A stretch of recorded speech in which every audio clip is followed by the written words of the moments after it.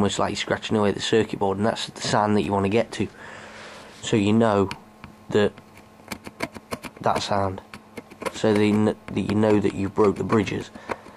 Because then now we need to solder across the wires, and I think it's, I'm not sure, I'll have to re-look at my diagram, but it's those three and symmetrically those three for the 50Hz and 6/60Hz and Japanese English switch respectively.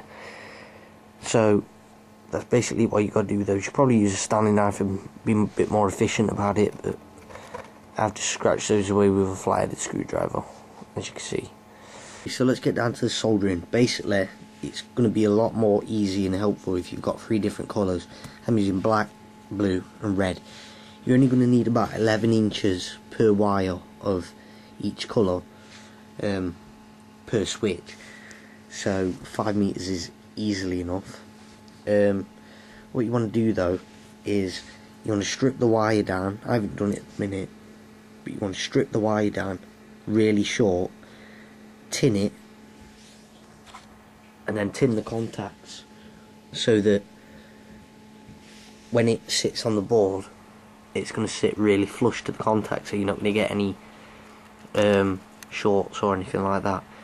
So strip it, tin it, cut it short, tin the contacts on the board, and then you want to solder it on. I'm not going to show you all that because it might take me like 5-10 minutes, and that will be too long for a YouTube video. So yeah, once I've soldered it I'll show you which ways I've put the wires on. Right, now I've soldered all the stuff, as you can see. Before you solder it all, after you've broke the connections, what you want to do, broke the bridges between JP2 and JP3, what you want to do is you want to get a meter on it and make sure they're not still connected. So put it across the two and make sure they're not still connected. Once you've done that, you want to put the pins on like this. It's pretty much symmetrical. You miss out the bottom left and the top left contact, and these top 3 are for one switch and these bottom 3 are for another switch.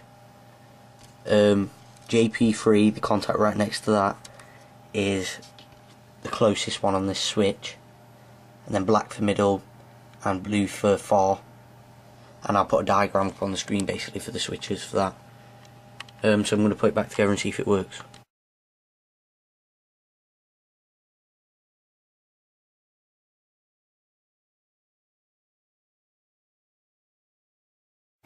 Okay, so we've got the soldering done, we've got it wired up, and we've got the switch mounted in the case, and we've got the console back together. So if you take a look, I've got it all connected back up. Look, there's the 2 switches, you can't see them very well, and I just dropped the console. But the switches are there, as you can see. So closest on both means it's 50Hz English, and if you switch that one that way means Japanese 50Hz, then switch that way, that's 60Hz Japanese. Right, so the test game here for the Japanese part of it is going to be Streets of Rage.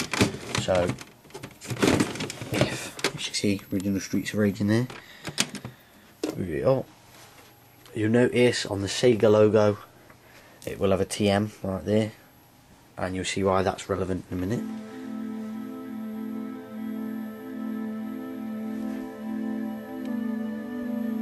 See, English writing of course. So now if we turn the console off and we switch to Japanese, as you can see this is still in English of course. But there we go, no TM logo on the Sega. That indicates that it's Japanese. As you can see, you'll see the kanji, Japanese writing, come up in a minute. Here we are. If we press start, you'll see the title has miraculously changed to Bare Knuckle. So basically now we know that the Japanese mod is working. Unfortunately, I can't show you the 60Hz mod. I would if I could, but I can't because you need a SCART cable for your Megadrive to do it, and I haven't got one, and I haven't got round to making one. But just to prove that it works anyway, I've got Sonic, and this is the best example, because when you switch it from 50Hz to 60Hz, you'll see a increase in speed. So if we switch it back to English, it doesn't really matter whether you boot in English or Japanese, but we'll boot it in English. Sega.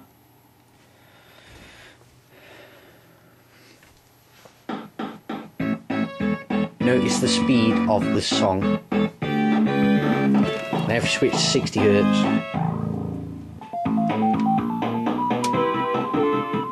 notice the increase in speed of the sound.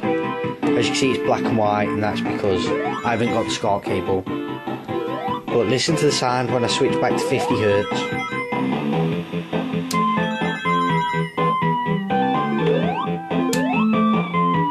The increase in speed proves that the 60Hz switch works. And with 60Hz, you're going to get increased speeds, of course, and basically you're going to get increased response time from the control pads and an overall better experience. That is, of course, if you've got a SCART lead and you can experience it in colour. I might be showing you how to make one of those soon. If not, then just get one, get them off eBay, or you can get them off the website called consolepassion.com or .co.uk. I'll link to it in the description. So yeah, thanks for watching first off, and I really hope this tutorial has helped you a lot. If you get stuck or if you need any help, just message me on YouTube or send me a message, email at jawsville@hotmail.com at the bottom of the screen right now.